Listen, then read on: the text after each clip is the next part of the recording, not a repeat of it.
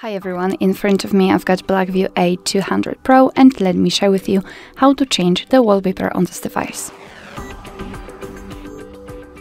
So let's start with opening the settings, and here we have to scroll and tap on wallpaper and personalization.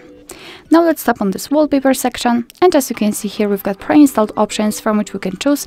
Right here we've got also the album with our own photos which we've previously taken. What is more, you can tap on view more wallpapers and download some wallpapers which are free of charge.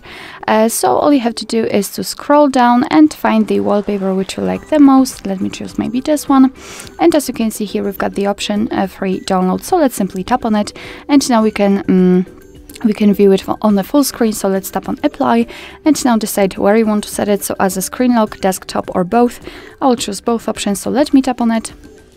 Now we can go back, and as you can see the wallpaper has been applied successfully.